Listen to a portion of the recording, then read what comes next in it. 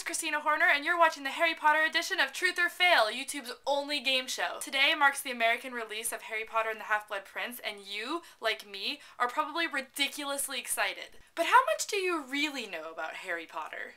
Well, we're gonna find out. First, I'm gonna tell you 2 facts about Harry Potter. Then you pick the truth, or you will fail! Fact 1. On his audition tape for Harry Potter, Rupert Grint performed a hip-hop song that he wrote to promote himself for the role of Ron Weasley. Or, oddly enough, J.K. Rowling's middle name actually starts with a P.